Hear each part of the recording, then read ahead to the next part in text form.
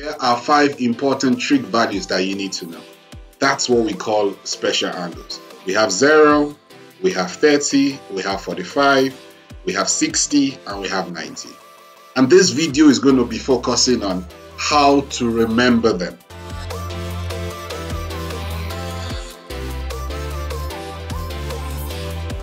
The first way to remember special angles, or try to help you figure out special angles, is to remember the wheel. What in the world is the wheel? We're going to talk about it right now.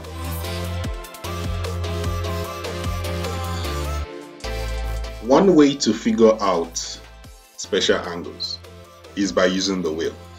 Now, the wheel that we have over here starts from 0 and ends in 90. One thing you should also know about the wheel is that the radius is 2. So each and every one of this line has a radius of 2. How you remember the wheel is that the values increase as you go from 0 to 1, the x and the y.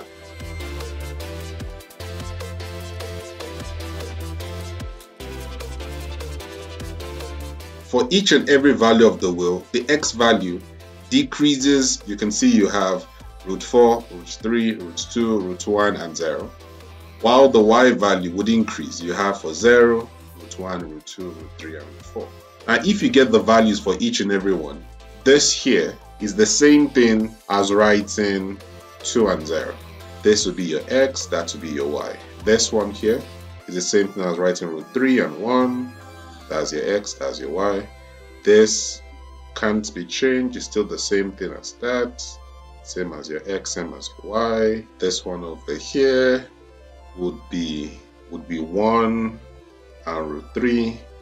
And finally, this last one over here is the same thing as 0 and 2. And don't forget that's your x and that's your y. Now, for you to get the special angles, so we said our special angles are 0, 30, 45, 60, and 90. So we would have to use the concept that sine is y over r, cos is x over r, tan is y over x. So if I want to figure out what sine 45 is, I just understand that sine 45 is y over r. So it will be root 2 over my r here, which is 2. And there you get it as root 2 over 2. If I need to find out what tan 30 is, tan 30 is y over x.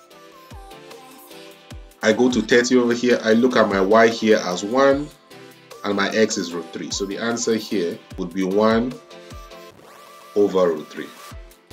Yeah, if you want to try one more example, let's say cos. We have cos 60. I go to the wheel.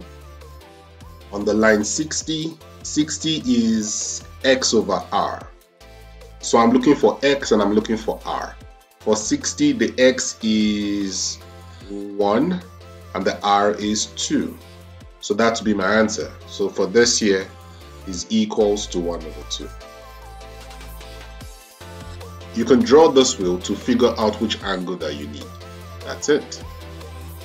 So that was the wheel. Now I hope that is easy for you guys to remember. But if it isn't, there is another way to remember special angles. Now to remember special angles, you need to know what the sine 0, cos 0, tan 0, and sine 90, cos 90, and tan 90 is. You need to know that, just memorize those values. Then you now also need to memorize 2 triangles. And those 2 triangles is exactly what we're going to talk about right now.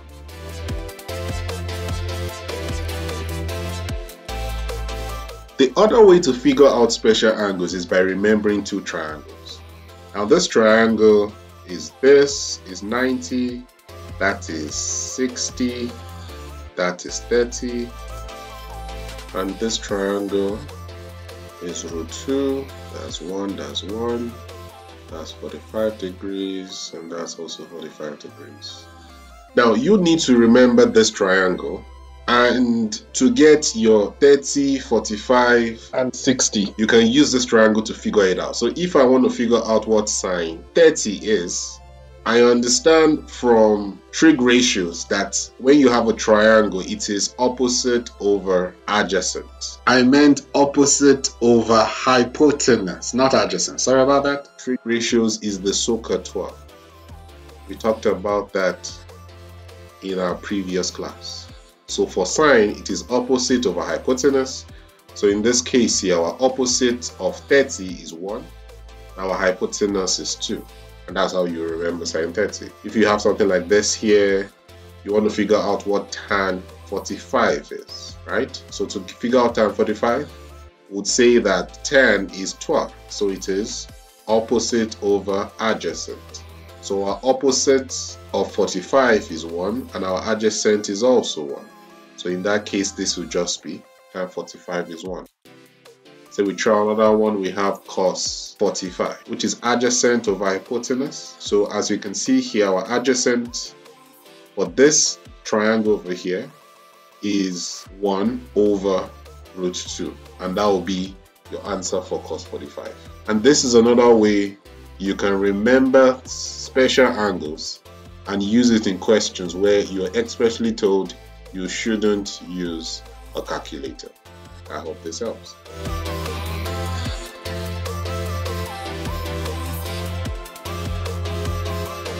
And that's it. So we've gotten special angles out of the way. It's a very important section. You hardly do get special angles on its own, but you get it in other sections whereby you have to simplify using special angles. You'll notice this as we cover other trig sections. So it is a very, very important section that you guys had to master. Okay, and I hope with these 2 ways you can remember how trig function works, right? On the screen right now, you will see these are all the special angles you have to memorize. Now, if you can memorize it as it is, that's wonderful. But if you can't, try as much as possible to remember using your 2 triangles to help you remember it, or using the wheel. And I hope all this helps. Please, on your way out, please don't forget to like and subscribe. Thank you.